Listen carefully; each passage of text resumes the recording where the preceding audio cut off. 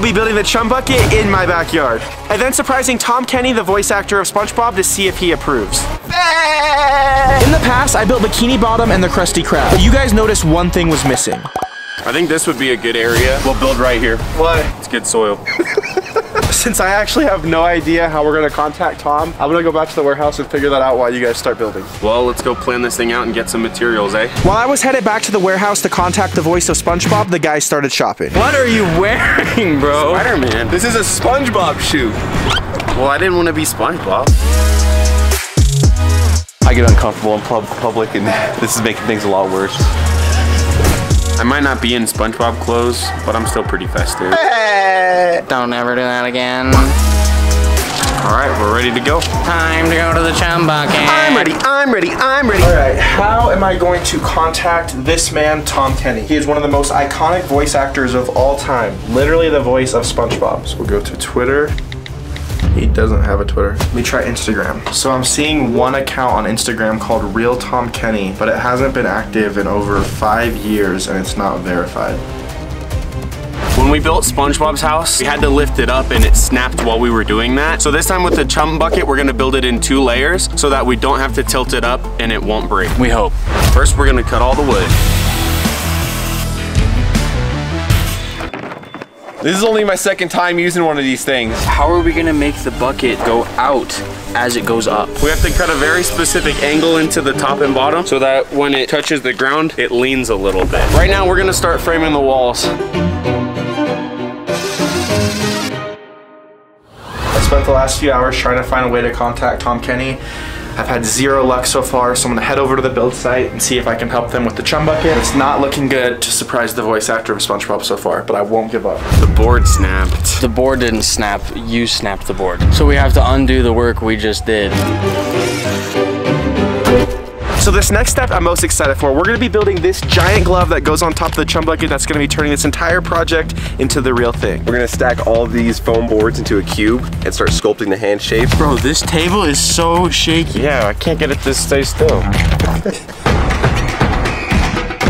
sculpting the shape of the fingers right now. These are the fingers right here, and next we're gonna add the thumb. I'm gonna make the top of the glove now, or technically the bottom, you know, when you flip a glove.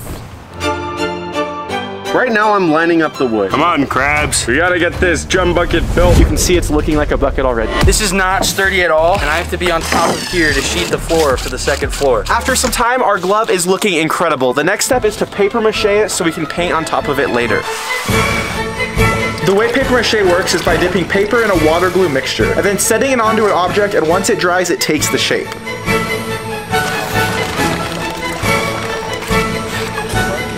We just completed framing the first level of the chum bucket. We still have the second floor to do, but first we're gonna sheet it so it's stronger. These boards can move however they want, so it's super unsturdy until we put these sheets in, and we got a wind warning coming, so we gotta do it fast.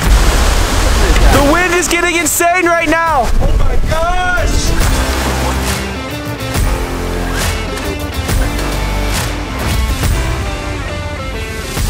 So far our build is looking incredible, but it's taken 5 hours alone just to do the bottom half. Now we have to sheet the top.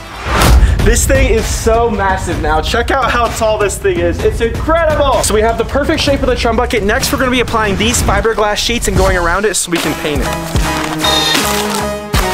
It's fireproof up to 800 degrees. Do not leave it exposed, very flammable. All right, we just finished putting the fiberglass on top of the chum bucket. Now in the morning we can come and paint it. Tomorrow is going to be a massive day. We're gonna finish the chum bucket and hopefully surprise the voice actor of SpongeBob with it. I am so excited. A windstorm with gusts over 100 miles per hour has hit Colorado. Dangerous winds are whipping through our area right now, toppling trees into homes. Well, the last time we saw winds as strong as the ones we had today was nearly 5 years ago.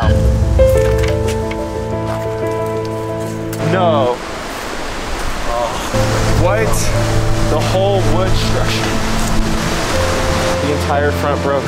All of the wood off the front came off. It all blew away. Ah!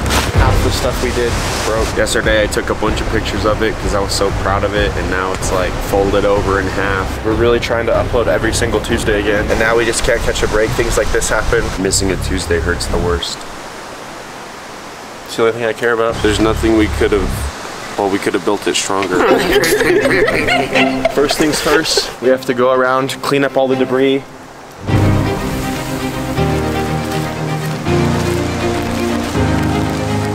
Here's a look what it looks like on the second level. Basically every wall caved in and broke. So I'm gonna start cleaning all this up here. Gotta get way up there and take that piece off because it's completely shredded and unusable. It's been a few hours now. We've managed to clean up most of the debris. Now it's time to actually start making repairs. We have to start by reframing that part that fell off, but we're gonna make it stronger this time. We do it nice because we frame it twice. We just spent all that time reframing the upstairs. Now we can sheet it again. I love doing things twice. If we do this entire thing again the exact same way, it's gonna fail again. When we originally built the Chum bucket, we used weak fiberglass for the outside. Yeah. This time I think we should use wood to go over the entire thing so it's stronger. I like that plan. So we have the bottom level sheeted. Now this is where the fun begins. Okay, little to the left. My left. Okay. Ow, this hurts. Oh my gosh, this is not good. This is not safe. This is one of the most sketchy things we have ever done. It's also the tallest, so that's pretty cool. Our last piece right here. We have now sheeted it for the second time. Sun's about to set, so we're gonna leave it for the night. Hopefully this time it stays up, and tomorrow we can officially paint it. I think this will last a lot longer.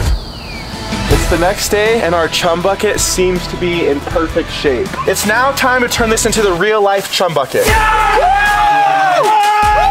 I'm starting up high so we can work with gravity. Hey, SpongeBob, am I doing this right? Probably not. I was talking to SpongeBob. Why are we painting the Chum bucket if we work at the Krusty Krab? Money. Speaking of money, if you hit the subscribe button, you can win $1,000 just like this. Hello? Hi. Since you're subscribed to the channel, you just won $1,000. Thank you. Everyone subscribe so they can win $1,000. So is Tom Kenny gonna react to this? I still haven't figured out how to contact him. What do you mean? Just ask Nickelodeon. It's not that simple. So I'm gonna send one last message to Tom Kenny and hope this works. We can't wait any longer since we're uploading this video tomorrow. All right, I did everything we can. Hopefully we can get him. I'm drawing all the lines for the metal patches that go inside the Chum bucket. Right now we're going across the entire build with a different color to give it the same brushstroke effect they have in the show. This is going to make it look sick.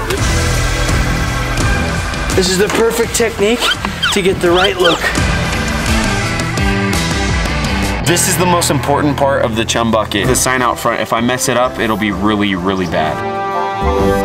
About 20 minutes ago, Aaron said if he messed this up, we would all be upset with him, and he messed it up. The C looks like an O, so we're gonna fix it and make it a C. I can't wait to put this on top of the Chum bucket. It's gonna be the crown jewel. Dude, this is gonna look so cool once we put it up on top. So right here is our giant handle to cap off our Chum bucket. The handle is really heavy, and on top of the scaffolding is super sketch. We are about to install the glove, the crown jewel of this entire project, 36 feet in the air. I'm a little nervous, but we can do this.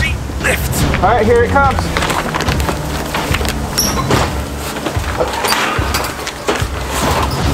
All right, so now is the hardest part. We need to get the glove on top of that. But in order to do that, we have to lift it up, and it's extremely heavy.